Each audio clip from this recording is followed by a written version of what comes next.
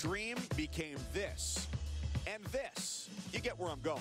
While he became a legend, they became obsessed. LeBron James. There's Kevin Durant. Determined Blake Griffin hammers it home. to be next. I came up through these streets, now who's running the show? Me. Ha ha, he. Yeah. We top of the bill now. Yeah. Here we go, let's go, yeah. I came up through these streets, now who's running the show? Me. Ha ha, he. Yeah. Top of the bill now. Top of the bill now. Stacking the bills, yeah. Stacking them. With the sights and sounds of New York City, we welcome you to the 2016 Jordan Brand Classic, presented by American Family Insurance. It's a rowdy crowd coming into the Barclays Center tonight. They're ready to see some of high school basketball's best. The Jordan East team versus the Jordan West squad, as we get ready to say so long to the high school class of 2016. Mike Cousins, Paul Biancardi, ESPN's National Director of Recruiting, and 11-year pro LaFonso Ellis, glad to have you along with us here tonight.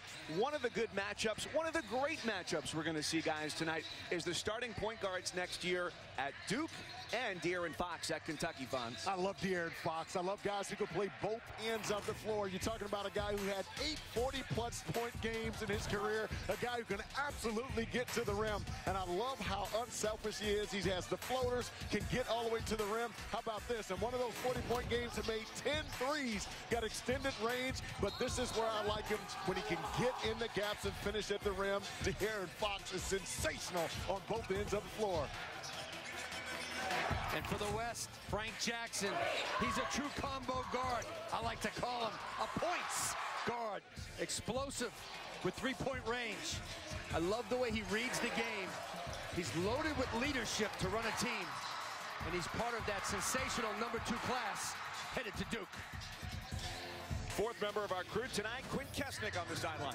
Marquise Bolden from Dallas, Texas, is our only undecided player here, considering Duke, Kentucky, and TCU. Where do you stand right now, Marquise, in terms of making a decision? I'm getting really close to the end. I mean, I plan on making a decision real soon. It's getting close to the end, so I mean, I kind of have to make a decision. I've been talking to all the coaches and getting the most I can out of it, so I mean, I'm ready. What's more important? You mentioned playing style, player development, and relationships. So which one of those stand out? Really just relationships. I mean, I want to feel comfortable at the university, and I want to be able to just come to the coaches about anything. Thank you, Marquise. Celebrate his 18th birthday on Sunday. Announcement pending, Mike. And perhaps some relationship building to do with a coaching turnover at TCU. For the West, Cassius Winston and Malik Monk with Frank Jackson in the backcourt, with Miles Bridges up front headed to Michigan State, and Wenyen Gabriel, a huge rise for him in the last 12 months, going to Kentucky.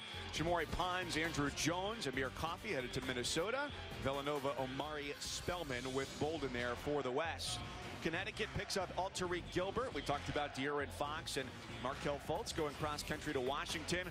Duke's Jason Tatum and Bam Adebayo in the front court out of North Carolina, on his way to Kentucky next year. The rest of the bench for the East, Harry Giles has been out the whole season, #1 in the ESPN 100. Another impressive player there, Jonathan Isaac, headed to Florida State next year to suit up for the Seminoles. Here comes the East team, led by Alterique Gilbert.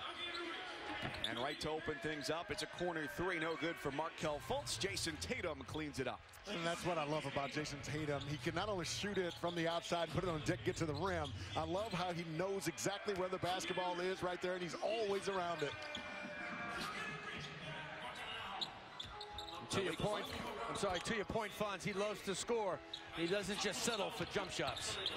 Bam Adebayo runs the floor, and there's the potential for a couple shattered backboards next year in Lexington with him.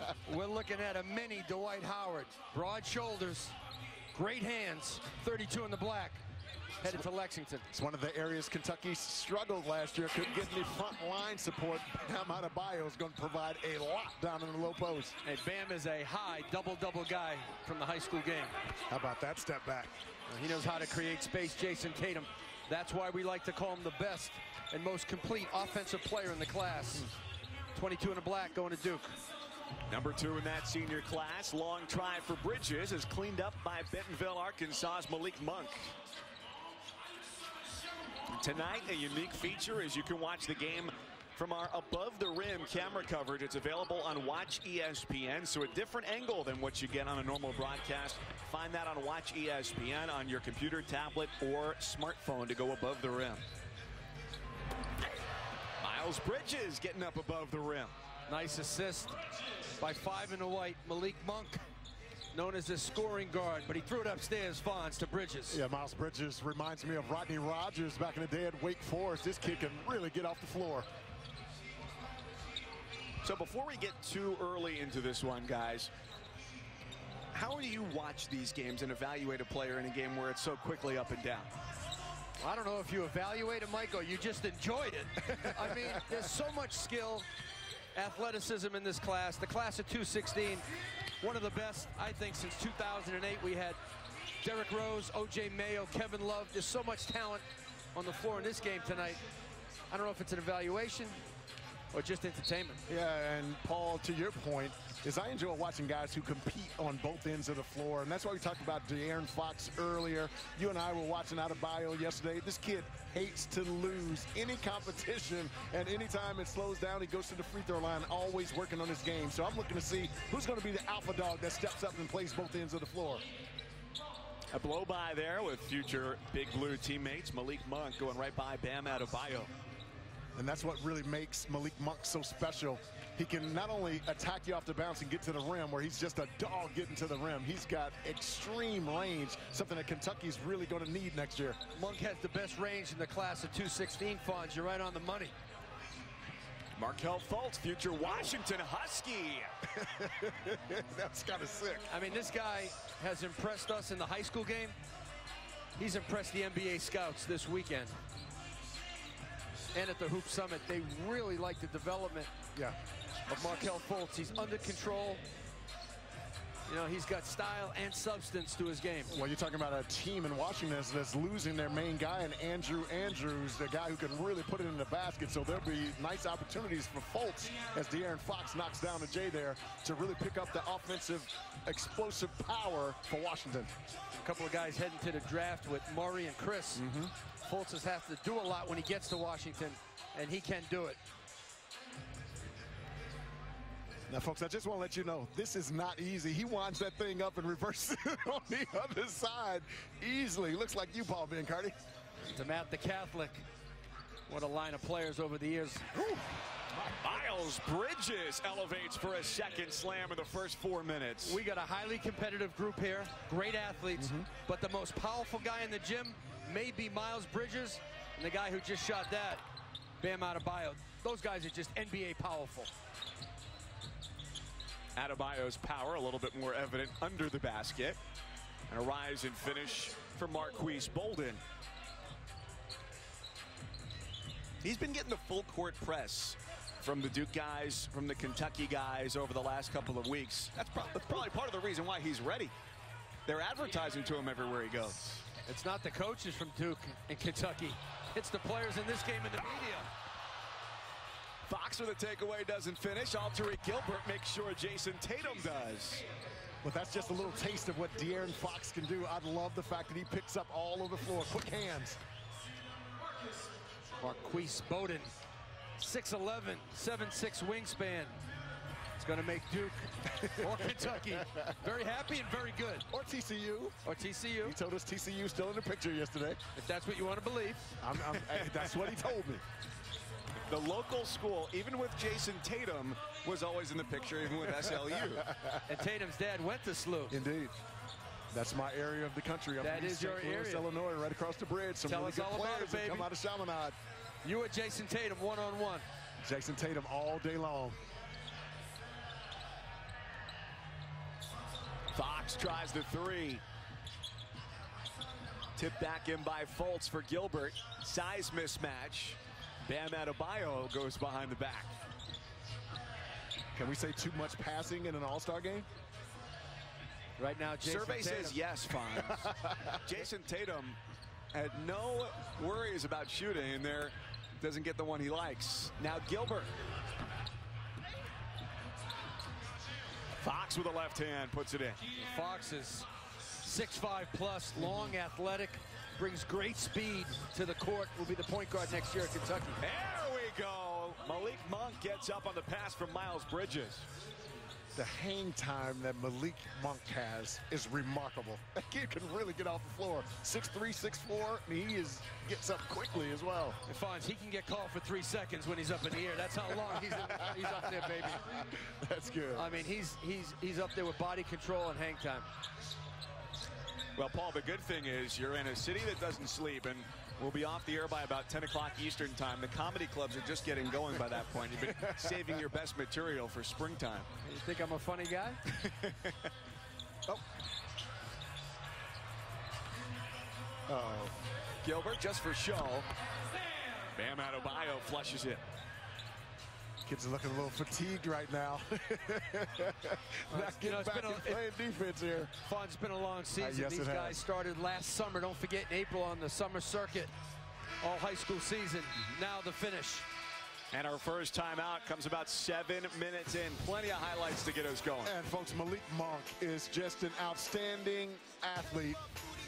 But look at his ability to pass the rock as well. What beautiful timing and throwing it down. ESPN's exclusive presentation of the 2016 Jordan Brand Classic is brought to you by Jordan Brand. We are Jordan. American Family Insurance. Insure carefully, dream fearlessly. And Gatorade. Fueling today, fueling the future. To coincide with tonight's Jordan Brand Classic, you saw a special pop-up store for Nike Plus members right across the street from the Barclays Center. 5 days only, Wednesday through this Sunday. 2-point game, and Miles Bridges has shown he's coming to play tonight. Number 6 in the senior class. He beat you at the rim, or he can beat you behind the arc. This guy's powerful, put together strong, a combination of Mo Peterson and Brandon Dawson. He's a big reason why Michigan State has the number 3 recruiting class. When you consider the fact that Michigan State is losing Denzel Valentine, he's going to be a nice piece to provide some offense. Joined by Jason Tatum, number 2 on the ESPN U100, heading to Duke. All-star circuit. It's been kind of a grind for you. You've been away from home quite a bit. What's it been like? It's really been tough, you know, but just we're all honored to be a part of, you know, everything that all these all-star circuits, and you know, this is great for us, great for the fans, and we just love being here. How would you describe that first run? Emotions running high, guys just playing hard, getting the crowd involved. A little reckless at times, but we're just having fun. You wrote a terrific piece thanking your mom, Brandy, who's here. For the fans who didn't get to read it, kind of summarize it for me. What was most important, the way you expressed your love and the importance that she's had on your career? Really just where I am today, you know, my mom has a lot to do with it. You know, just raising me as a single parent. She was 19. You know, we didn't have much growing up. You know, just to be where I am today, I can't thank her enough. And she laid the foundation for a lot of things that make you successful. What are you focused on right now as you transition from high school to college? Really just keep maturing. You know, I have to go live on my own at Duke. And I think that's probably the biggest part, on and off the court. You know, she has a lot to do with off the court, you know, the way I speak, you know, my intelligence, the way I talk, things like that. Someday you put someone's going to put the microphone in your face and ask you how you feel, right? Yeah, she told me that at a very young age, and, you know, I never thought I would make it to this point, and hopefully I just keep striving and getting better and better. Thank you, Jason. Mike. Thanks, Quentin LaFonso. You and Jason Tatum, both from the same area, the St. Louis area. You certainly did not grow up in an affluent area of St. Louis, yet you went on to Notre Dame, McDonald's All-American, 11 years in the NBA. How did you make that climb from where you grew up to where you finished and where you are today? Well, Jason and I have similar stories. That my mom had me when she was 19 years of age and figured out very quickly that I had some academic prowess, if you will, and so she held my foot to the flame the entire time, threatening to take away basketball if I didn't get my grades. But I also had a bunch of wonderful coaches and teachers from East St. Louis, Illinois, who really created a nice support system for me. Paul and I were talking about the other day, even growing up in the projects, is the people who are around were always pushing people to excel, and so my story is very similar to Tatum's. His mom, Brandy, as he mentioned, has only missed one of his games over the last several years. Dedication for Jason Tatum.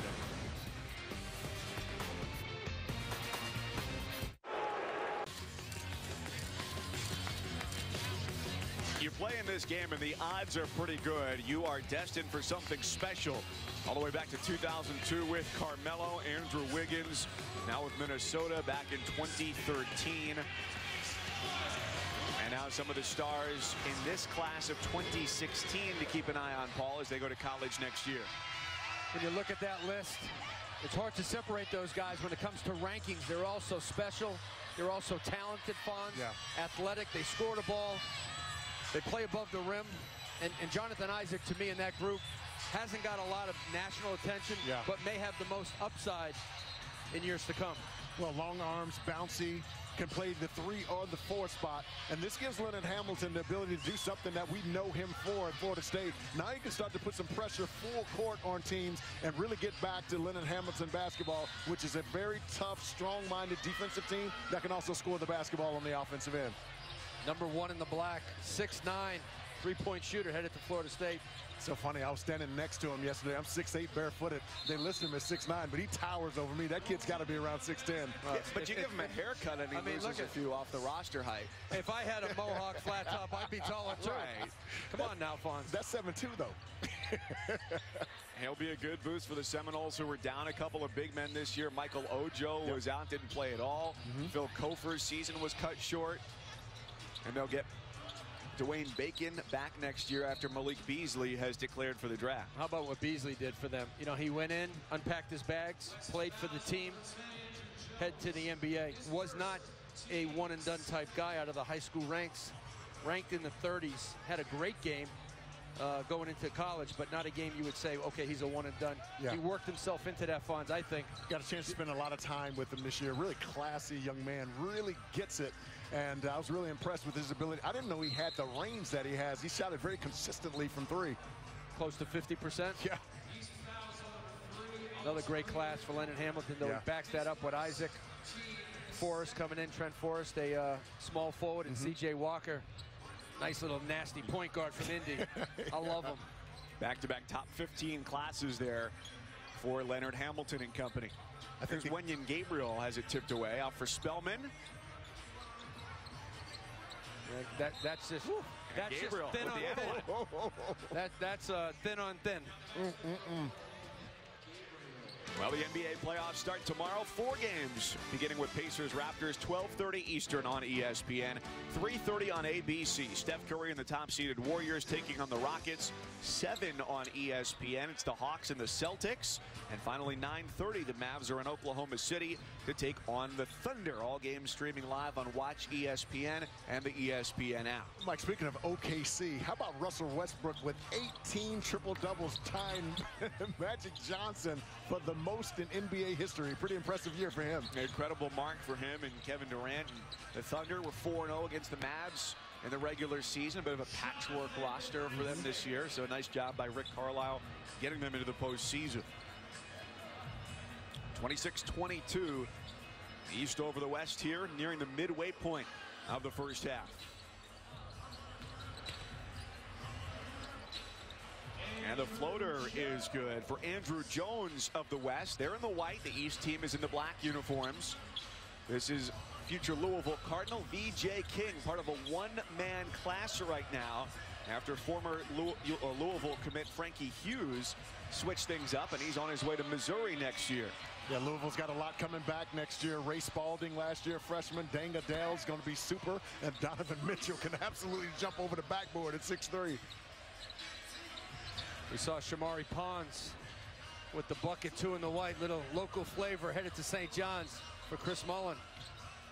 It's nice to see local kids be able to stay home. I think Chris Mullin is going to get that thing turned around and get them going here in the next couple of years. And Pons is a big reason why. He gives St. John's that true New Yorker Fonz and help build that fan base back.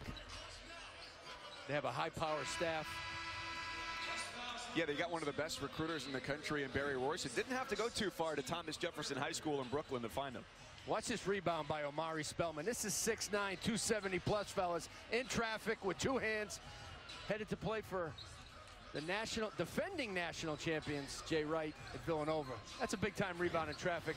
When he gets in shape, Fonz, he's going to be able to power the paint for Villanova. Daniel Ochefu gone, Spellman in. Yeah, wide body, skilled, great hands. And what I was impressed with watching him over the last couple days, he's quite agile given the size that he has. And to your point, he's going to get in better shape, and he's going to be really tough to deal with down the low post. Now, he had an injury this year he had to deal with, so he's not in great shape right now. But I'm telling you, he can shoot it from 3, and he's power in the paint. It's interesting because you remember Jahlil Okafor a few years ago after that injury he had. I think it was his senior year. It was a little bit, a little doughy around this time of the year, and everybody's giving him a hard time, not fully realizing that the kid had actually been injured and been out for a little while. But he's turned out to be a pretty good player. Doughy, fleshy, I like the words. Now it's just his pockets that are full of dough.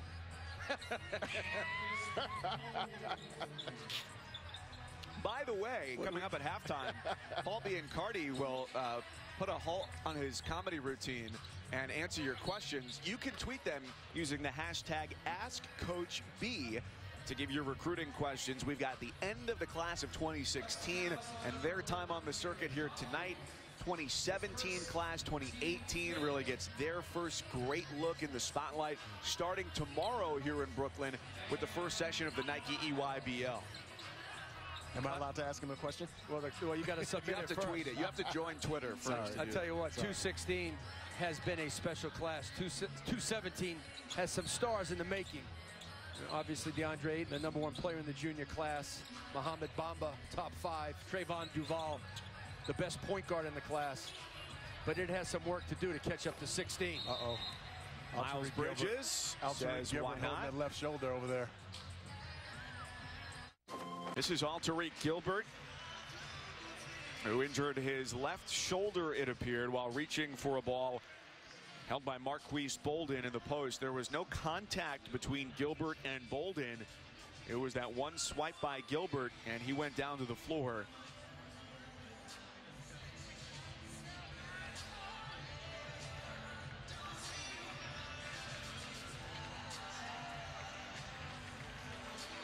Tell you what, I watched him for 4 years. Fonz, he's one tough dude. Yeah. Hopefully it's just a sprain or minor dislocation. Yeah. Ricky Moore, the assistant coach at Connecticut, did a great job going back into Georgia. That's where he's from, to recruit Tariq Gilbert.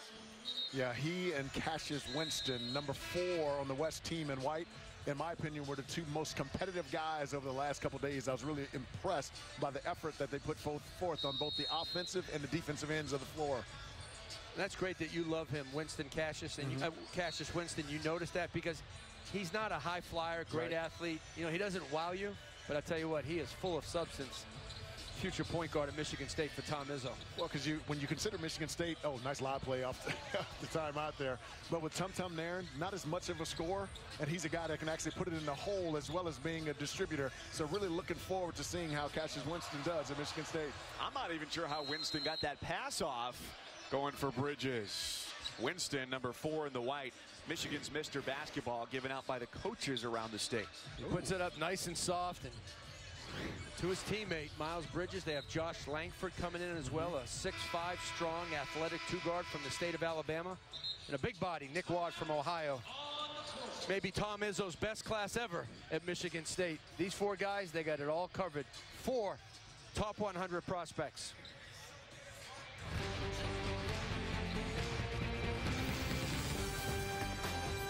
New LaFonso Ellis, and a look back 10 years ago to when the pride of Montrose Christian, Kevin Durant, tore it up at Madison Square Garden. Just does it so easy.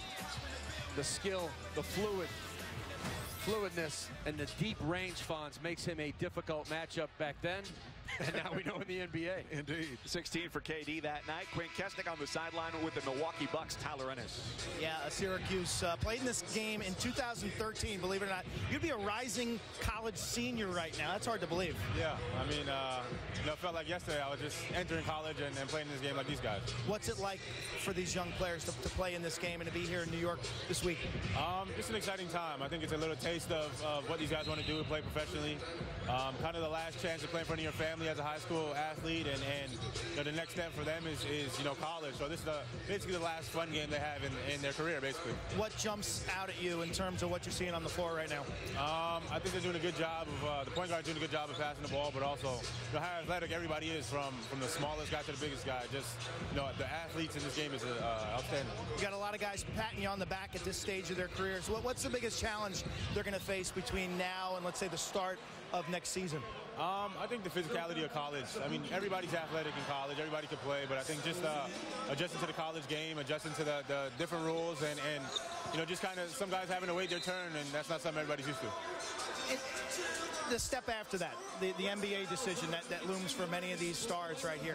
What was that like, and what were the factors that allowed you to, you know, make that move so quickly? It was definitely a tough decision. You know, I was really torn into, you know, coming back to school or going back to school and entering the draft. But you know, after talking to my family, talking to the coach at Syracuse, it was, you know, I had a guaranteed spot. I was going to get picked in the first round, and you know, I just wanted to, you know, develop at the next level. And I think, you know, if you have a chance to go to the league and you know, earn your spot on the roster, I think it's time to go. Last one in terms of the point guard play here. This is a transitional game. It's not really a half-court game. What's important when you watch a point guard trying to operate on some of those, you know, the fast breaks? I think in this game it'd be keeping everybody happy. I mean, we have you know, 20 of the best players in the country. Everyone wants to go out and show what they can do, but you know, just being able to communicate, being able to run the team, and I think we'll see that at the end of this game more than now. But I think the point guards in this game are really good. So later on, we can expect to see some defense. Yeah, no defense in this game. Mike.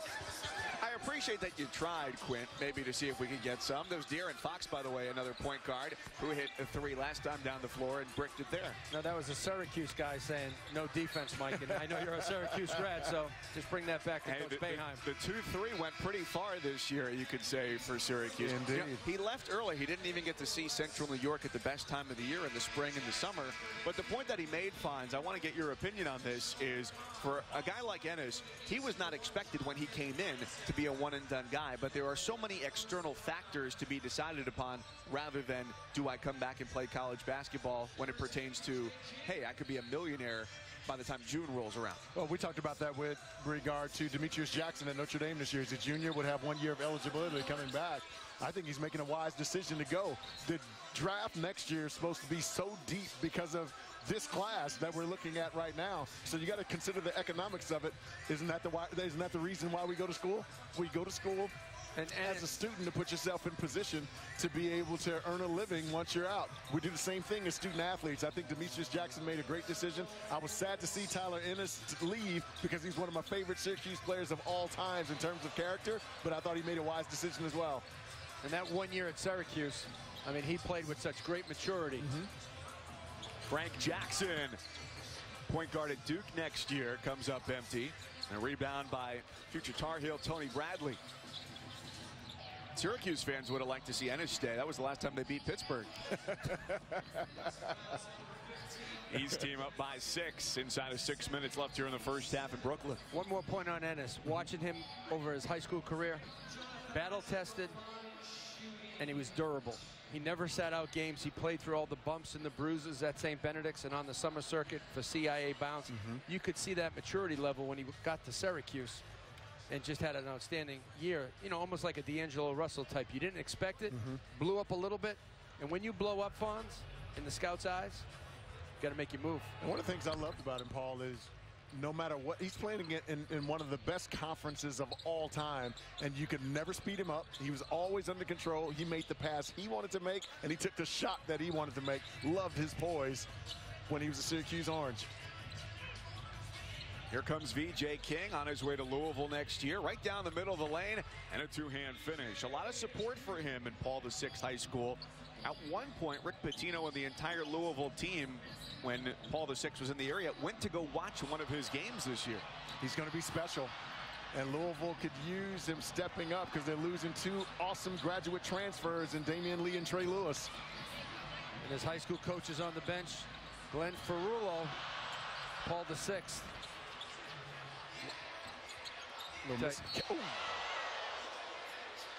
Frank Jackson hits the floor hard.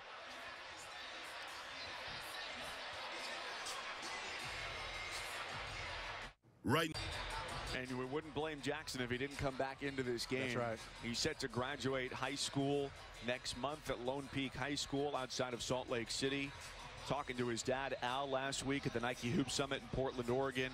Said he's going down to North Carolina to get school started early in May, be on campus, and going to fly back for his graduation after going to start classes. Let's take a look here. You see that little contact there, and you just lose your footing there, and it's hard to make a proper landing. Watch this little bump here on his left side, and he just kind of lost his balance in the air, and tough to recover when you're that high in the air. You can see his head bounce a little bit at the end. Yeah. It's really a shame because he's been one of my favorite players to watch all summer long. I've been really impressed with how he's played. He's going to be a wonderful complement to Grayson Allen and Luke Kennard. Luke Kennard had one special year for the Duke Blue Devils. And Jackson's role elevated within the last 10 days with Derek Thornton's departure, and his final destination for at least his next year is unknown right now, but Jackson is in line to be the point guard next year, which is going to be a pretty good year to be a point guard at Duke. There's so many weapons coming back. They have 60% of their scoring coming back. If you count Emil Jefferson getting a 6th year, you got Kennard, as you mentioned, Fonz, an outstanding shooter. Andrew Jones headed to Texas on that layup, but Duke is going to be so powerful on the perimeter next year. Matt Jones still coming back. Yeah. And a lot of talent next year. And then this freshman class with Frank Jackson, Jason Tatum. We got Harry Giles. When he gets healthy, he's just a beast. And depending on the lineup that he throws out there with Coach K, with Frank Jackson out there, you have another guy who can beat you off the bounce and get to the rim. They ran the 2nd most isolation plays in the nation last year. I can see them leading that category again next year with all the talent. You know, Tatum operates so well in space. And how about that basket by 44 in the black? Tony Bradley. I just love this kid, guys. I just love him. Does everything fundamentally sound in the post. He knows how to score with his back to the basket. He's headed to North Carolina. He has a nice one dribble to the rim in the paint. His game is in the paint. It's at the rim. He knows who he is. A true center, soft touch, outstanding student. And I think he's going to be highly productive. Well, when you consider, when you consider the bigs that North Carolina's losing, Joel James and Bryce Johnson, he's going to have to go in and fit right away, and he'll get some touches early and often because you know they like to throw that basketball inside. Well, as a freshman, I know he's thicker and bigger than Bryce Johnson, and he's a little bit skinnier than Kennedy Meeks as a freshman. So that's a perfect blend for Tony Bradley. I think he's outstanding. I don't think he gets enough, whether it's praise or hype, whatever you want to call it, but I think he's going to be terrific at North Carolina. Omari Spellman, number 16 in the ESPN 100, out of St. Thomas More School in Connecticut, going to Villanova. Other signee in that class is Dylan Painter from Hershey, PA, who we saw in the game preceding this one, the Jordan Brand regional game. Painter, a tough kid. He's a physical kid, and he'll do all the little things for Jay Wright.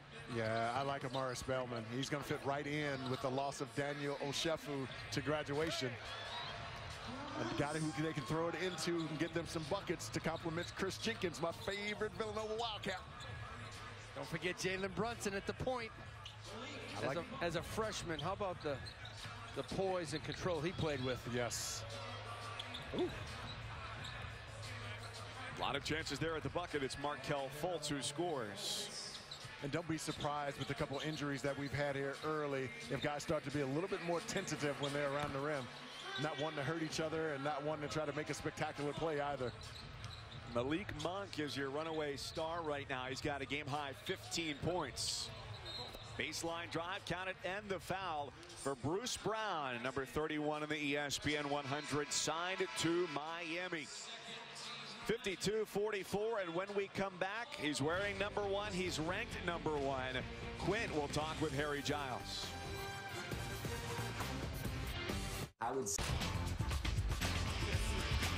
The number 1 player in the nation, Harry Giles. This past summer, explosive, strong at the rim. He's got a little bit of a face-up game. He's relentless on the glass, plays with a great motor. He's fluid when he faces up to the basket. And with his back to the basket, showing a little left-handed hook in the lane. He had an outstanding summer, the CP3. Part of the Duke class, #2 in the country, only behind Kentucky, where the Wildcats come in on top. And right now, Harry Giles is with Quinn Kesselman. Yeah, #1 player. Knee injury in November. So it's been 5 or 6 months right now. How would you best describe your rehab? I'm feeling great, getting stronger, each time, every rehab session I go to, and just trying to get back on the court and be ready for November. Are you running? Are you jogging? Kind of take the fans inside where you're at. I'm not running or jogging yet, but I'm building my way up to that. Kind of working on my takeoff. With band works, kind of working on my release. And get ready to take off the run. So hopefully pretty soon I'll be running and jogging. How do you best describe your game when you're on? Versatile. That's the best way I can describe it. I can go to details. Kind of inside out. Playing in the post and pulling bigger guys outside. Scary moment just a second ago with Frank Jackson, your future teammate, being taken inside with an apparent head injury. Jason Tatum's off to a good start. What type of relationships have you been developing? Me and Jason been cool since about our freshman year in high school. With USA basketball and just playing against each other in AAU. It's something we built. And then Frank, ever since he found out he committed to Duke, and I've tried to reach out to him ever since to just build my relationship with him and just hang out every time we can. What's your mindset going to Duke? I'm just trying to go in with open minds, learn from the upperclassmen. Definitely learn from Coach K. He's the greatest coach.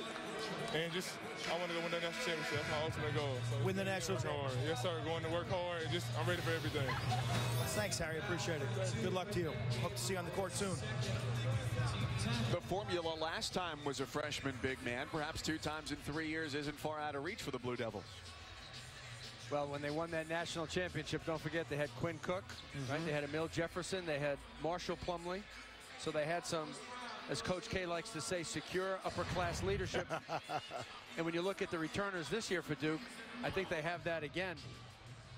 With Kennard, Jones, Emil Jefferson. Yeah, they're going to be really good. I like Harry Giles because he reminds me of a young Chris Webber. He's got his length. He has his mobility, not quite as skilled. You read my notes. You read my notes. No, I got on mine, and I can say I cheated off yours and put it on mine, but it's clearly coming off of mine. Paul, no one can read your handwriting. But he's not as skilled because Chris Webber was amazingly skilled at 6'10", 240. And before I forget, let's not forget Grayson Allen coming back. Yeah. I mean, the main man for Duke. So loaded offensively. You talk about they led the nation in isolation plays, Fonz. I could see that again. Coach K does a masterful job of creating his offense based on his personnel. Agreed. Cassius Winston at the line, grew up looking up to Draymond Green and Joe Crawford. Coming up tonight, 11 Eastern. Don't miss Sports Center at night with Stan and Neil live from LA. They'll have highlights and analysis from Major League Baseball, the NHL playoffs, as well as an NBA playoff preview. It's also streaming live on Watch ESPN and the ESPN app. Talk about Duke and the point guard situation there with Derek Thornton leaving. He reclassified to come in early, and perhaps it's understandable to think he came in with expectations that the scheme would be similar to what it was for Tyus Jones. A lot of opportunity to score. You talked about isolation plays.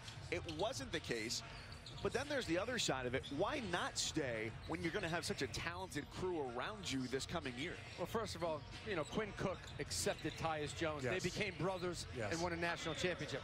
You pick a school, Fonz, and you leave a school for usually the same reason, playing time, if you think about it. So without talking to anybody on Thornton's side or Duke's side, my opinion as a longtime coach, you have to know guys are coming in behind you, especially at a school like Duke. Every year. Every year. And if you're not comfortable with that, I'm very comfortable, and Tom Izzo's really comfortable with Miles Bridges above the rim. You have to fight it out for your position, and you get better by playing against guys as good and better. And guess what? You get to play with them in games. I have to assume that Derek Thornton left because Frank Jackson coming in may eat into his playing time. Yeah. That's the only reason I can see. Hey, UNLV could use him now. He'd be their 3rd scholarship player. That's a great point. By the way, as the clock winds inside of 1 minute here in the first half, there's still time not to shoot against Udoka Azubuike, but to get your questions in on Twitter, to use the hashtag AskCoachB. I'm a big fan of Miles Bridges. I said earlier, he reminds me of Rodney Rogers. This kid can really get off the floor. explosive. The area of his game he needs to work on is a consistent 15-foot jump shot. And once he gets that down, you can forget about it. You're absolutely right, Fonz. He can make the three. He's worked on that. Terrific at the rim. He needs that middle game. And Tom Izzo will give it to him. Congratulations to Tom Izzo for the Basketball Hall of Fame. Yes. Amir Coffey with the runaway. You know, another thing Miles Bridges as a young guy can work on is learning that your girlfriend or fiance or wife is always right. His girlfriend, Michelle Johnson, signed to play at Middle Tennessee. So he's just got to know, you don't talk trash in that matchup there, especially when Middle Tennessee takes down Michigan State in the NCAA tournament. Life lessons coming early for Miles Bridges.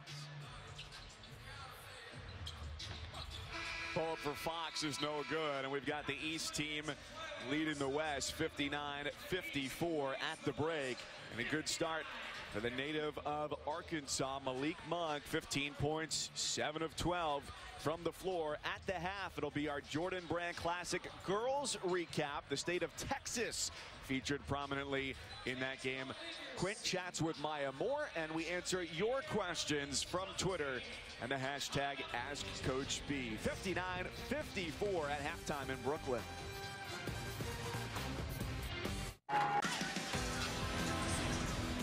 Welcome back to the 2016 Jordan Brand Classic, presented by American Family Insurance.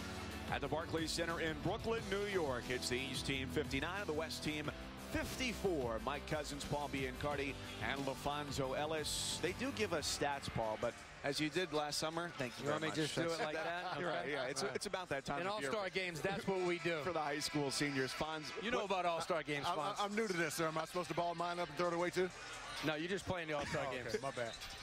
What stood out to you for the first half, Fonz? We talked about him in the open. De'Aaron Fox, I love how he competes out there on the floor. A guy who's been able to make some three-point shots early. I love how he gets to the offensive glass. And this is the area of his game that's underrated, his ability to knock down the long ball. Has a couple steals as well. Miles Bridges, I mean, he'll beat you from the outside. He's comfortable, but he's nasty at the rim, Fonz, like you, up high. I mean, this guy can grab alley-oops. He's power inside. He's got a little bit of a low post game. And then there's Malik Monk just draining it from deep. We just talked about 3 top 10 players in the senior class. Wow. LaFonso turned his stat sheet into a paper plane. Fortunately, I saved mine. So we've got De'Aaron Fox with 11 points and Malik Monk with 15, Bridges with 11 as well, headed to Michigan State. So Marquise Bolden with 6 points as well. His decision imminent between Duke and Kentucky. And TCU is a third candidate as well. Fox down the lane. And for De'Aaron Fox. There's your guy, Fonz. There's your guy. Going 13 points. You know, Fonz, early in his career, he scored more than he facilitated. Really? And to be a point guard, he understood that he had to get others involved, De'Aaron Fox. He's found the balance this summer. That's how he gets into our top 10. Yeah, it looks that way. And again, I fell in love with him because his willingness to guard. One of the fastest guards I've seen in a long time. Reminds me of Isaiah Taylor from Texas. End-to-end speed, phenomenal. VJ King takes the lob from De'Aaron Fox. Yeah, Fox has great speed. Fastest guy in the class, in my opinion, and a lockdown defender. Couple of injuries if you're looking for guys on the floor here in the second half. We saw Altariq Gilbert for the East team going to UConn, go down with a shoulder injury in the first half. And Frank Jackson of the West team going to Duke hit the floor hard in the first half as well. Yeah, really sad to see guys go down that way in an all-star game, but you know, you only hope that those guys, that it's something minor, as Cassius Winston knocks down a sweet little layup here. Can I be a little selfish, Paul? Sure. Can we throw the ball inside to the bigs and let them go to work? Well, first they got to go on the block, Fonz. They all want to set ball screens, and they all want to pick and pop. Pick and roll, then throw it into the post. Look, this is an all-star game, baby. The post is open. Look, when the guard's telling me to come out and set the pick and roll, I'm going to stay there and put my hand up and say, no, throw that thing on the inside. And that's the difference between you and a lot of other guys. These guys call for the ball. You know, a great post player, he demands the basketball. Put Adebayo in there. Where's Bam? Give him the rock. BJ King takes the open path to the hoop. Said the Louisville staff wants him to work on catching and shooting off of screens next year, a la Damian Lee this past season. Well, you're talking about a Louisville team that's returning a bunch of versatility, and 6'10" Ray Spalding, Daniel Dale's going to be really good, Donovan Mitchell, and so you need a guy who can catch and shoot, who can move off of ball screens. The difference between a catch and shoot, wow, I love that move right there. With his left hand. Go ahead, Fox, finish your thought. Catch and shoot, spot up shooter, difference. Yeah, difference between the spot up shooter and the catch and shoot. A catch and shoot guy can come off screens and knock down shots. A spot up shooter is just that. You can throw him the ball and he can knock down shots from there. That's why I love Malik Monk, because he can do both.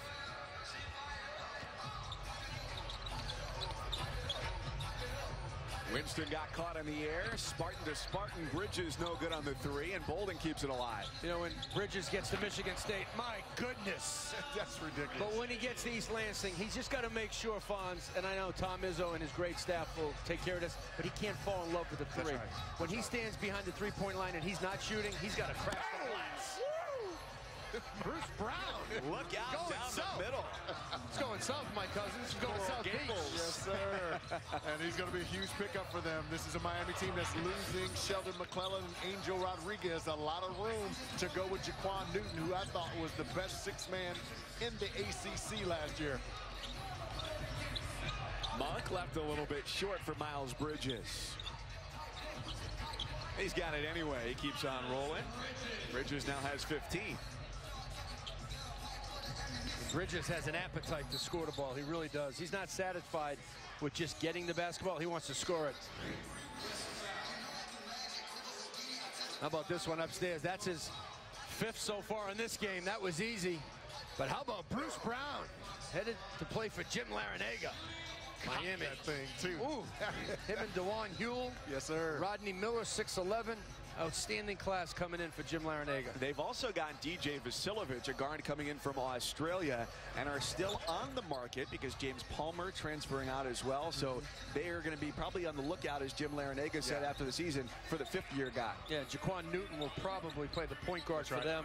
Take over for Angel Rodriguez. Yeah, more of a scorer. They're going to have to teach him the nuances of the point guard position, but he's a competitor from Philly. This guy scores with his left. He's so good. Like a left-hander. Yeah, and the crazy thing about Bolden, he was actually born left-handed. He's a right-handed shooter, folks, but you know, before he can even remember, when I talked to him yesterday, his dad changed him from a lefty to a righty, but you can see his instincts out there on the floor. Love going over that right shoulder and finishing with his left hand. How about that passing all the way ahead to Malik Monk? But you know what I like about it, Mike? It started off a block shot on the defensive end. Miles Bridges play a little defense down here. You know, it's good for basketball parents to change their kids' dexterity. Baseball parents, if your kid is left-handed, keep them left-handed. The odds are a lot better that way. That's right. Some NBA draft news this week. A former #1 player in the ESPN 60 found out he's eligible for the draft. And Quinn Kesnick talks with him when we come back.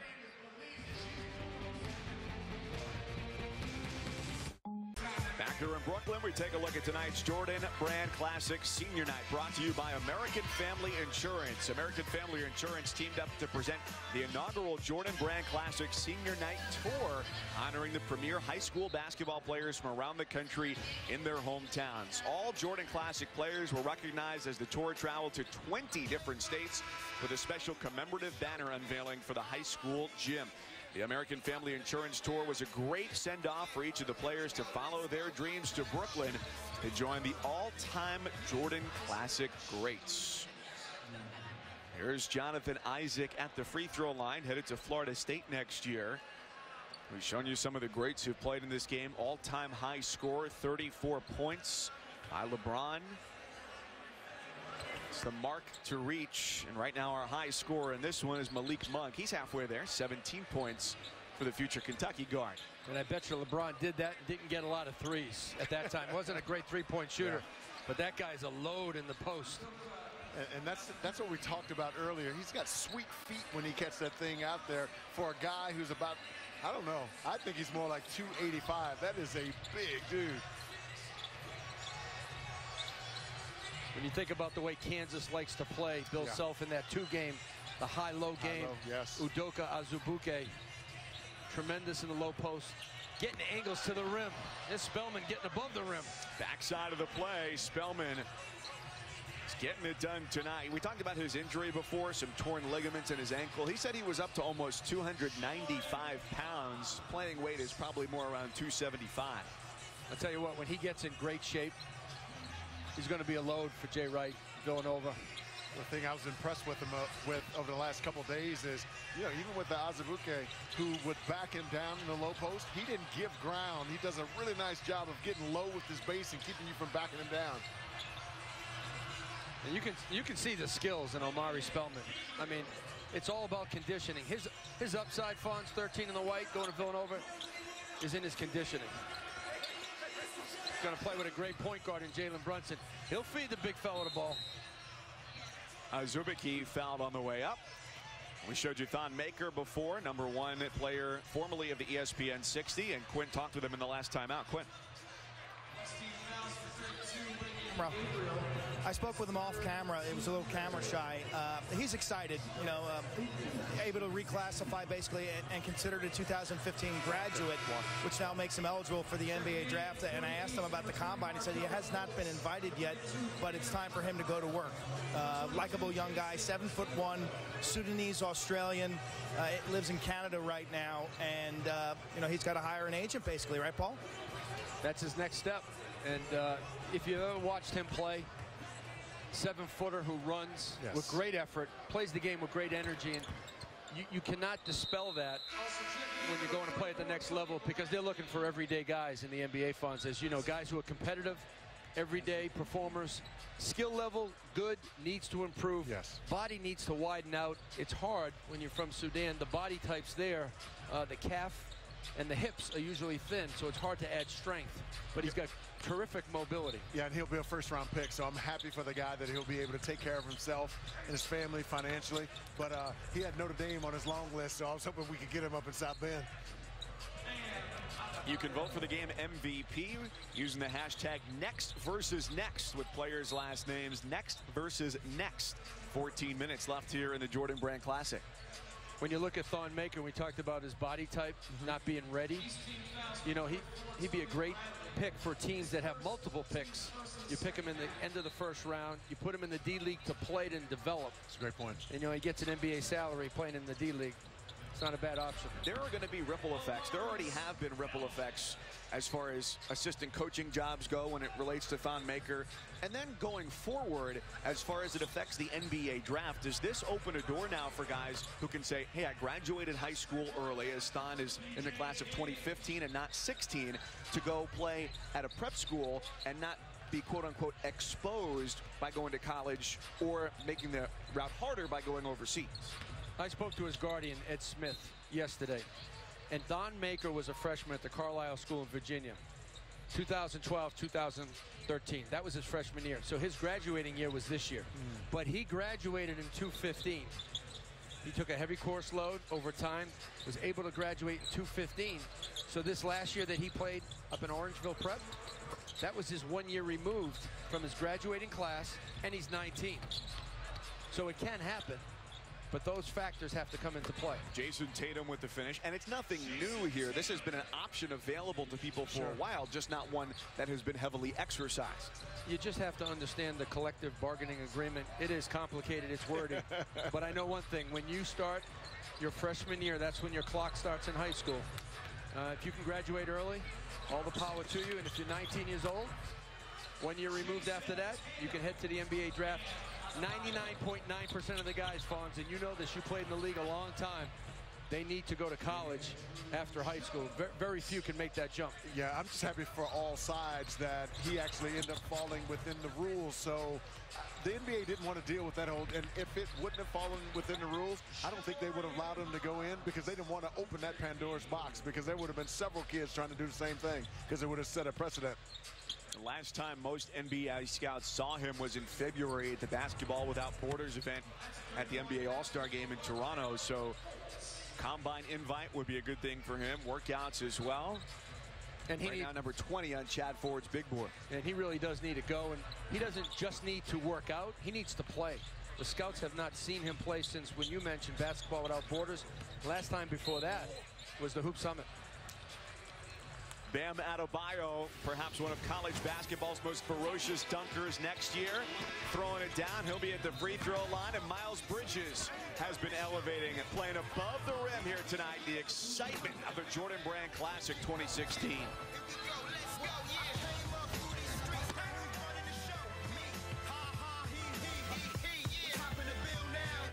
He's the National Gatorade Player of the Year. Going to Duke, it's Jason Tatum.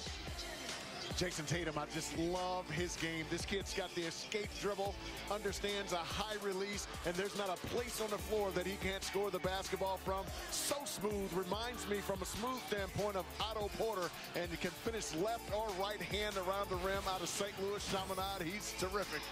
You love staying in the state of Missouri with your comparisons, huh? Otto Porter from Missouri, am I right? Absolutely. You're from Missouri and Jason Tatum. I'm from Illinois, right across the bridge. Well, these guys I love. Bam Adebayo, the most productive player. If you're looking for rebounds and points in the paint, it's Big Bam. I think Jonathan Isaac has the greatest room for growth. Josh Jackson has all the versatility you want in a superstar. And we talked about it, Fonz. Jason Tatum, the ability to score the basketball, especially inside the arc against the set defense.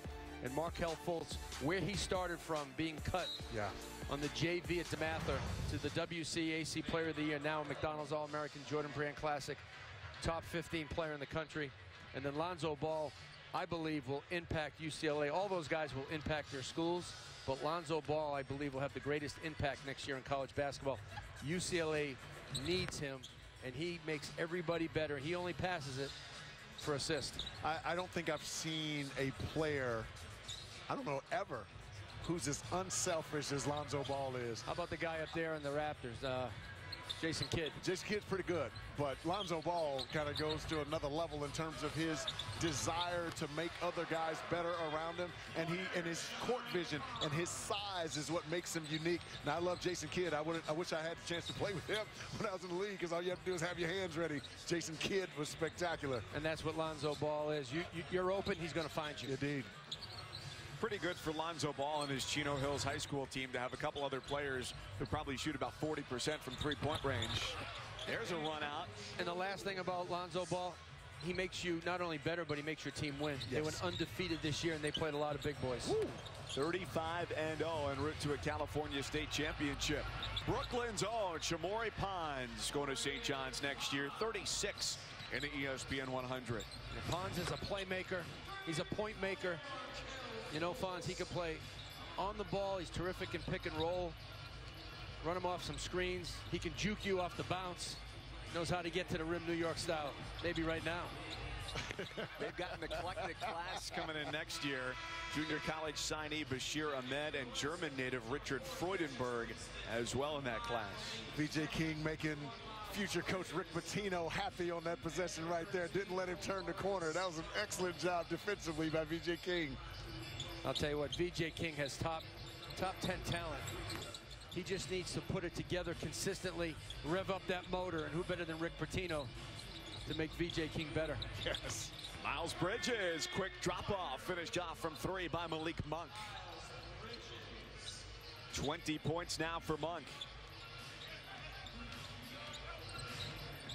Looks like Bridges wants a little bit of Monk. I'm sorry, Bridges wants a little bit of Tatum.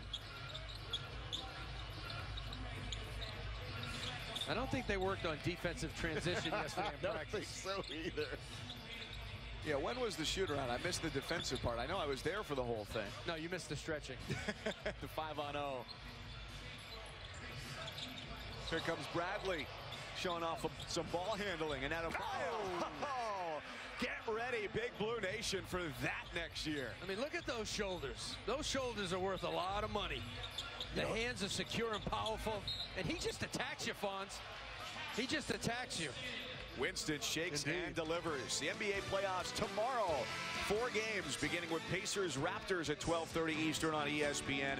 Then at 3:30 on ABC. It's Steph Curry and the Warriors against the Rockets. Back at 7 on ESPN. The Hawks and their defense host the Celtics, who were swept out last year by Cleveland. And then at 9:30, the Mavs are in Oklahoma City to take on the Thunder. And all games are streaming live on Watch ESPN and the ESPN app.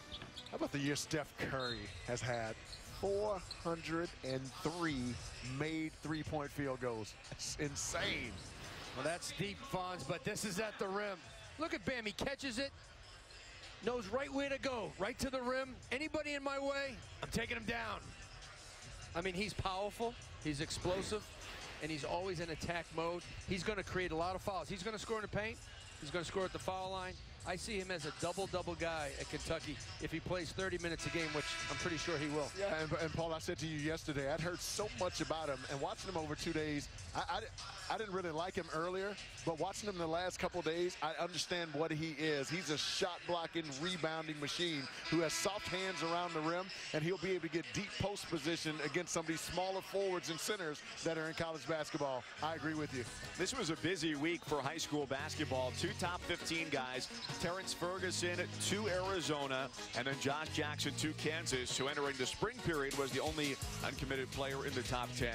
And then Thon Maker, as we just talked about, eligible for the NBA draft. Paul, tomorrow, basketball stays here in Brooklyn. The PSA Cardinals and Cal Supreme open things up the spring basketball period at the Nike EYBL. I'm so excited for that matchup. The #1 junior in the nation, DeAndre Ayton, 7-footer, shoots it from behind the arc, has a post-game sweet footwork.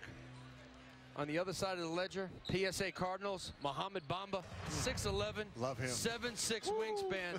Yeah. Can't wait for that matchup. And a guy named Brandon McCoy from the West Coast. You'll hear about him. Tell you what, speaking of EYBL, I get a chance to leave here and go to Neptune tomorrow because the 16s are actually playing in Neptune, New Jersey. Get a chance to watch my youngest son, Walter Ellis, try to I got Walter on the team on a little map tomorrow, this Spiece Indy Heat. And what a great experience for these young kids to be able to go and travel around the country at this time of the year and play against some of the best competition in the nation. Really excited about what I'm going to see tomorrow. And you said it, Fonz, competition. Kids need competition. If you don't get out of your little area, you don't find competition. So you got to travel to play against the best if you want to be the best. I just talked to the Shack of the Mac and Gary Trent before the game here, and he was telling me the exact same thing. It's part of the reason why he's going to send his kid to actually play at one of the schools that he can actually go and play night in and night out against some of the best competition while practicing day in and day out against some of the best players on his team. The Shack of the Mac, Gary Trent. He was a bad man.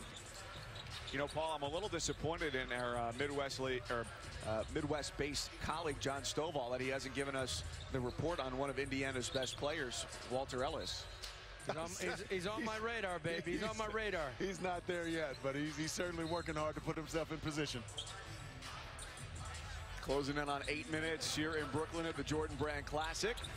Bridges had it poked away, and Jonathan Isaac comes up with it. You know, in games like this, there's competition. A lot of skill. Right. Look at Jonathan Isaac. 3 dribbles in the fast break with a soft pull-up from distance. Leonard Hamilton, are you watching? I love his length because I think of Brandon Ingram. He's not quite as skilled as Brandon Ingram yet off the bounce, but I love Jonathan Isaac. Well, it's back-to-back years where Leonard Hamilton has pulled in a top 15 recruiting class to Tallahassee.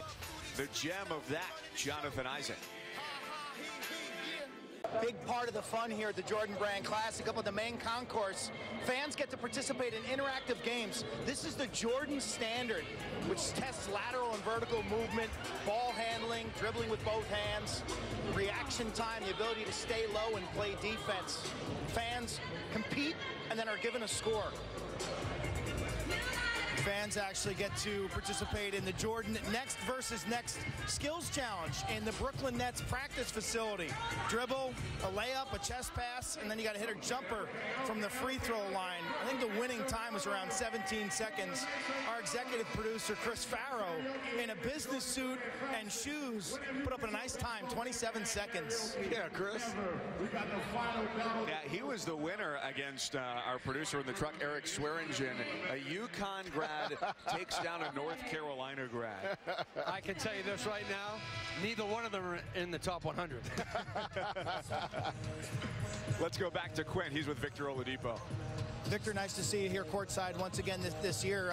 DeMatha High School, you had a nice senior season. You won 32 games, but you didn't get to play in this game. And I remember talking about it and how much that motivated you back then. Well, take me back to the mindset. I wasn't looked at as one of the best players in the world in high school at the time. But you know, my motivation and my hard work got me to where I'm at right now. You know, my mentality was I wanted to be in the NBA. My path was different from everybody else's, but that didn't mean I wasn't able to get there. So I just tried and worked hard, and I was fortunate enough to live out my dream. Yeah, what are those intangibles that these guys may or may not have that we can't see that are so important? I think it's just their self-belief.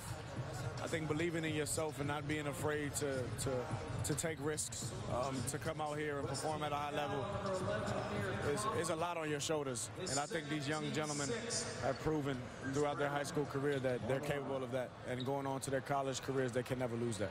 What was the biggest challenge you faced in year one at Indiana? The biggest challenge was there was somebody who's either been there for a year or been there for 2 years, and who's knows a little bit more, who has my position, you know, and I'm trying to take it from him. And it might not be in the, you know, these guys might not be in the same situation as I was, but they might be. My advice to them with that is just compete at a high level, man. And if whatever is supposed to happen will happen. I mean, they're going to stand out no matter what they do. So just never lose that hard work and never get satisfied. That's such an interesting point, because you want to be a good teammate, but you want to work and push and maximize yourself, and that's a tough balance. Exactly, it's a real tough balance, but at the end of the day, if you truly believe in yourself and you have a goal that you want to accomplish something, then you can let anything and anyone get in your way. When you look out here and watch these 20 guys, well, what stands out about the way they play physically, the way they approach the game? I think the competitive nature is getting higher and higher every year I come. You know what I mean? And young guys are growing up and they have dreams and aspirations, and you know, they have that swagger and that little bit of cockiness that, you know, we might not have had when we were younger. But it's always crazy, man. It seems like guys keep getting more and more athletic too. It's kind of weird too. But it's pretty cool to be here and watch this whole Jordan Brand thing grow, and to watch young guys grow and blossom into players that later in their lives. They're chasing you now, Victor. Thank you. I'm looking forward to that competition later in life too. Great to see you, Victor. Thank you. Guys, I had a chance to talk to one of the Orlando Magic assistant coaches, Monty Mathis, who coaches Victor Oladipo, and he said, this guy is just a fierce competitor. He says he's an everyday player, not a feel-like-it guy. He constantly wants more from himself, and he's always looking to improve. We heard that wisdom, Fonz, for the future classes. You know, he thinks everybody else is getting more athletic. I guess when you get older, Fonz, right, everybody else seems more athletic? No question about it. I mean, you go into that league, everyone is athletic, so you got to be able to bring your best move and have a counter move to your best move. Yeah, he's a big-time worker. Yes, he is. One of my favorite players in Indiana history. Sunday, our NBA playoff coverage continues on ABC with Game 1 between Andre Drummond and the Pistons in the postseason for the first time since '09, and LeBron James and the Cavs, top seed in the East at Quicken Loans Arena in Cleveland. Coverage starts with NBA Countdown presented by Straight Talk Wireless at 2:30 Eastern. Also streaming live on Watch ESPN and the ESPN app. Speaking of LeBron, St. Vincent St. Mary High School 2003 Jordan Brand Classic. Would anybody at that point in his life have predicted exactly what his stardom would lead to? I have to admit, I played with a guy named Jimmy Jackson, one of the best players in Ohio State history. And Jimmy Jackson got a chance to see this kid, LeBron, when he was in high school play. And he told me that this guy was going to be a multi-year all-star in the NBA and potentially the face of our league. And he's certainly been that. Fon, speaking of Ohio State, when I was an assistant coach, I went to recruit LeBron James in his first year, evaluate him, second year. And after a second season, an NBA scout told me, save your gas, save your postage. He's going right to the league. And he was right. In that picture was Andre Drummond. If you think back to his high school days, he was one of those guys who reclassified early and went right to Connecticut. He was supposed to go for a PG season, fifth year, but he graduated early. He ended up going right to the NBA. So he played a fifth year of school, and he was eligible to go to Connecticut and right to the league. Jonathan Isaac was looking for the give and go. And instead, the basket counts for De'Aaron Fox, who's now got 20. Tell you what, my man De'Aaron Fox is having himself a game here. Guarding on the defensive end, scrappy, getting his hands, deflecting basketballs, and we got a chance to see a little hang time with a little bump there on there. I know it's an all-star game, but he's 7 for 13. Efficient. You know, he doesn't hunt down a lot of shots. He understands that he has to set the table for everybody else to score. But my goodness, can he put the ball in the basket? Yes, he can. And fill the stat sheet, too, as the Gatorade Player of the Year in Texas, averaged 32 points, 8 rebounds, 4 assists. And he puts the ball in the basket, Fonz, from deep. But he has the pull-up jump shot, and he has that little teardrop when he gets in the lane. Indeed. I think, valuable at the next level. Yeah, and I think this is going to give John Calipari the opportunity, along with Isaiah Briscoe, who's returning, to actually put some pressure on the basketball and guard 94 feet. So I expect them to play with a little bit more pace this year, creating offense off of their defense. And Briscoe had a tough year shooting the basketball. That was kind. But defensively, he's just a beast, Briscoe. Yes, you put him with Fox and all the length and athletic ability. Marcus Lee coming back, the shot blocker at the rim. This is going to be one of the better defensive teams and, I believe, rebounding teams for Kentucky. Amari Spellman headed to Villanova. He's got a double-double, 10 points, 15 rebounds. And with 5 minutes left, is just 2 boards shy of tying the mark set for this game by Amari Stoudemire. And he's not even in shape. I mean, he's not even in great physical condition yet. How much work does he need to do to be an 18 to 22 minute a night guy for Jay Wright next year? Well, I think he's going to be even more than that. Yeah. I mean, I think he's more like 30 to 35. I agree. But it's all in the preseason conditioning. But even before that, and Fonz, you know this as a former McDonald's All-American and a star at Notre Dame, it's what you do in the offseason decides whether or not you're going to be a player during the season. Yeah, and part of that is, you know, these kids go off to college now, and they had a great advantage over our time, Paul, is they have nutritionists on campus. They're training 3, 4, 5 times a week. You know, I didn't even know some schools that are even doing yoga and things of that nature. So once he gets access to the nutrition and speed and conditioning, I'm not concerned about him at all, and I agree with you. He's going to be a 30, 35 point or a minute a night guy. And remember, Villanova likes to play a little full court 1-2-2 back into some type of zone or a switching man. He's perfect for that strategy. If yoga is body pump, like the next thing is spinning, going to be coming after that, and you just got the whole class workout regimen going from your local gym now at the college level. Oh, no question, man. No question. Have you done yoga? You do a little power core yoga, man. You feel like you've lifted about 200-300 pounds when you leave that joint. I've got some work to do on that.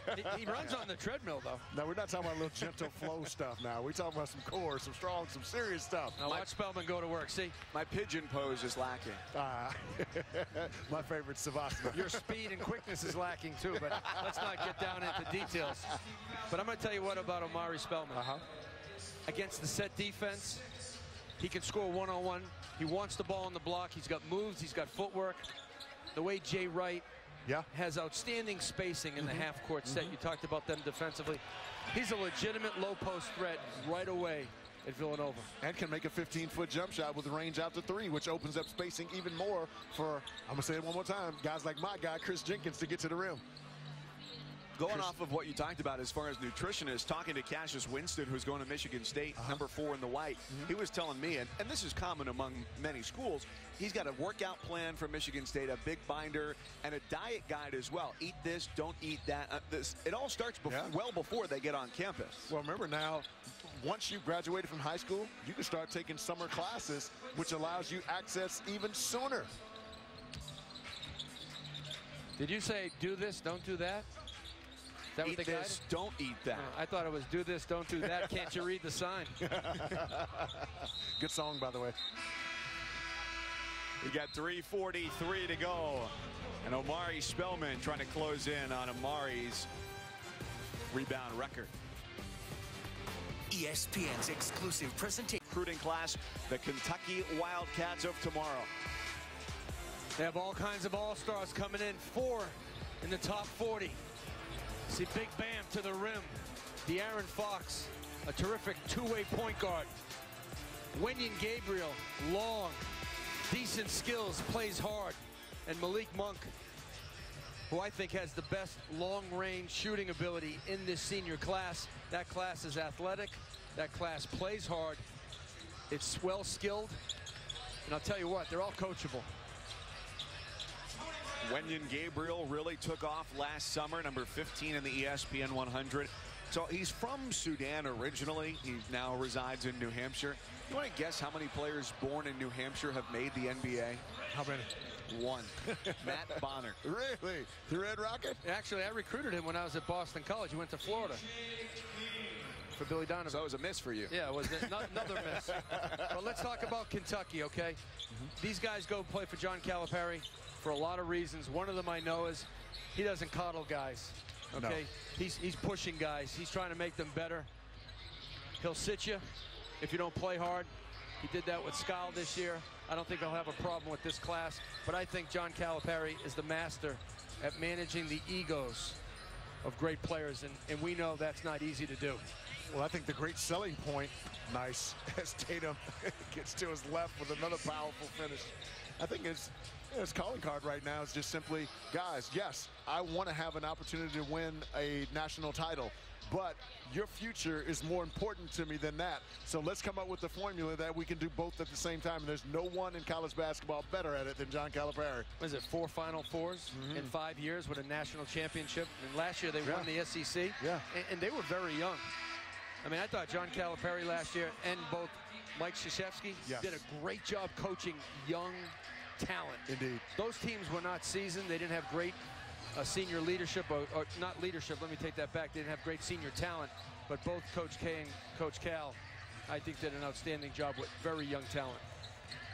Fonz, you made the good point about the long term for players, where the question he poses is essentially, if you're thinking about the NBA, what's more important right now? Is it your family or is it the Kentucky Wildcats? Yeah. And if the answer is the former, you know where you're going next year. Yeah, and I got a chance to watch his practice. Julius, wow, what a good finish. Julius Randle's 1 year at Kentucky. And I asked him after the practice, I was like, Cal, why don't you just put him in the box? There's nobody in college basketball that can score, that can keep him from scoring. He's like, Fonz, but if I put him in the box, then it'll be great for us, for Kentucky, but what have I done for his future? So he started to isolate him on the right side of the floor, 15, 20 feet out, or at the top of the key, and that's exactly what he's doing right now for the Los Angeles Lakers, and is very successful at it. I'll tell you what else Calipari has done in Kentucky. He makes those guys defend and rebound, or they sit. I've been to his practices at Kentucky, and Fonz, I recruited against him when I was at Boston College. I mean, I know his MO, and it's defending and rebounding, and he makes talent defend and rebound. That adds up to a lot of wins. Malik Monk having himself a nice evening, the senior from Bentonville, Arkansas.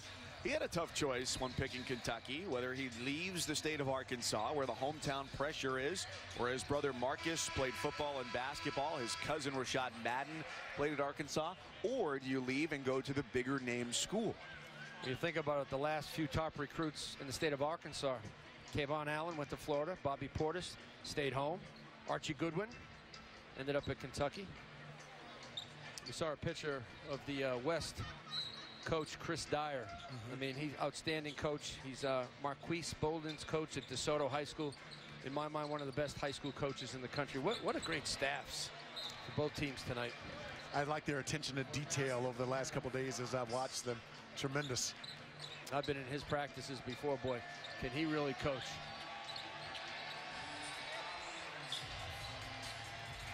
Shamori Pons with the fadeaway out of Thomas Jefferson High School in Brooklyn. Won not only a city title, but a state federation title here in New York this year. And you heard the crowd just cheer him on. They want to see a little one-on-one action as we get down the stretch.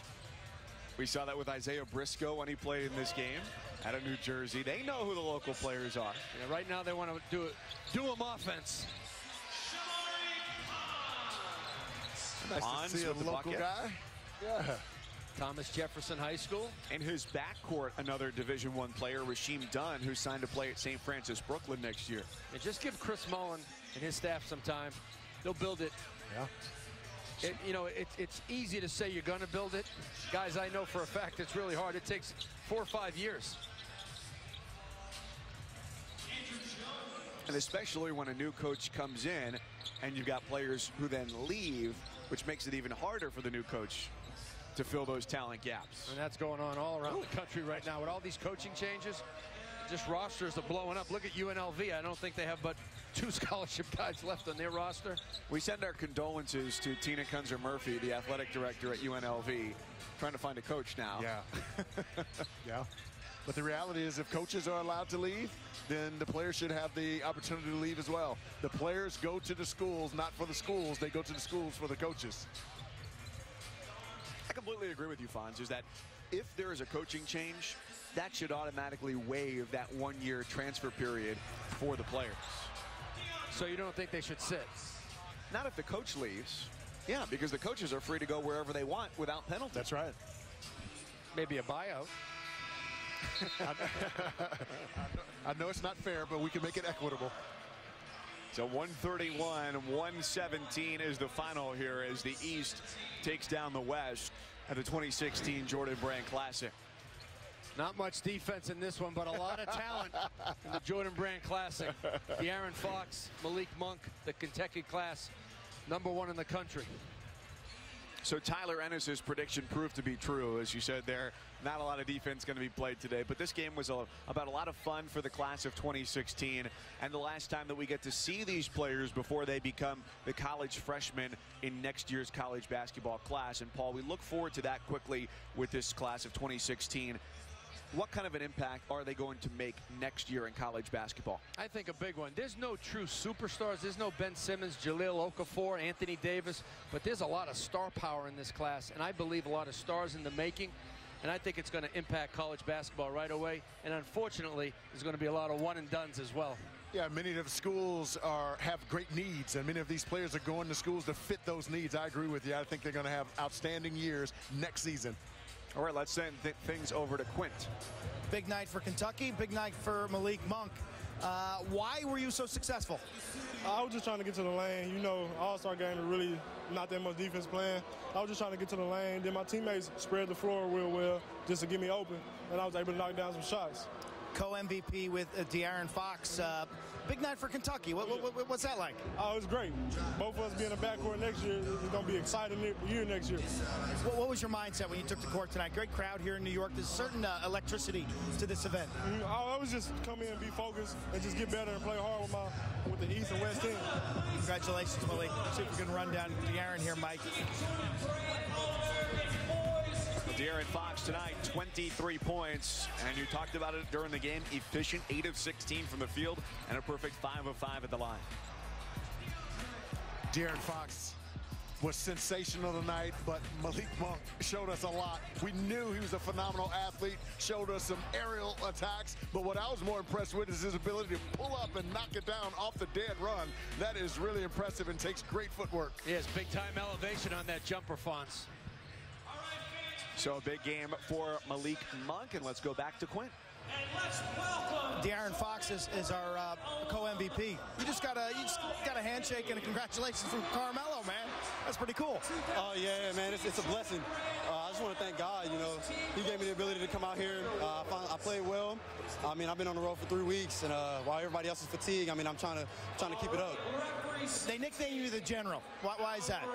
Coach Cal told me that he nicknamed me the General because all the recruits that committed after me said they wanted to go to war with me. And I mean, that's a great compliment coming from my peers and guys that are on top of the world just like me. You mentioned the grind of this All-Star trail.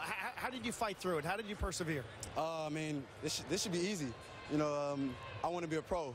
And those guys, I mean, they play 82 games, so 3 weeks shouldn't be anything to me. What was it like playing in practice this week with so many NBA scouts? And then tonight you come out here, Victor Oladipo, Tyler Ennis, Carmelo. It goes on and on and on. What was that like? I'm trying to get used to playing on the big stage. You know, those guys play in front of a crowd like this every single night.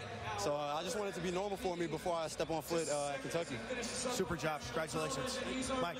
Can't get to a bigger stage than Kentucky next year. And Paul, as we look ahead now, we've got the class of 2017 trying to push their way into the forefront. New player rankings on recruitingnation.com, April 26th. Yeah, there could be some changes in that, but you heard De'Aaron Fox say he wants to be a pro. I think when you go to college, Fonz, you have to leave yourself behind and join the team. That's the best way to do it. Without a doubt, is you got to understand what do you bring to the table that can impact your team right now. And when you understand that, it allows you to be successful as a freshman. So a fond farewell to the class of 2016. We look ahead now to tomorrow, 2 o'clock Eastern time on ESPNU. It's Nike EYBL action. The spring evaluation period has begun for these college coaches and these players. A quick preview, Paul. 217 is good. 216 was spectacular. DeAndre Ayton, though, Fonz, he's a freak. He's 7-footer. Scores with his back to the basket and a 3-point shot. He's a big-time player. All I have to say is, let's go Spieth in the heat. So our final score tonight is the East 131 and the West 117. Quite a fun night here in Brooklyn. Thanks for being a part of it. For Quint Kesnick, LaFonso Ellis, and Paul Biancardi, and our entire ESPN crew, I'm Mike Cousins. Coming up next year on ESPN2, it's NFL Live. Thanks for watching, and good night from the Barclays Center in Brooklyn.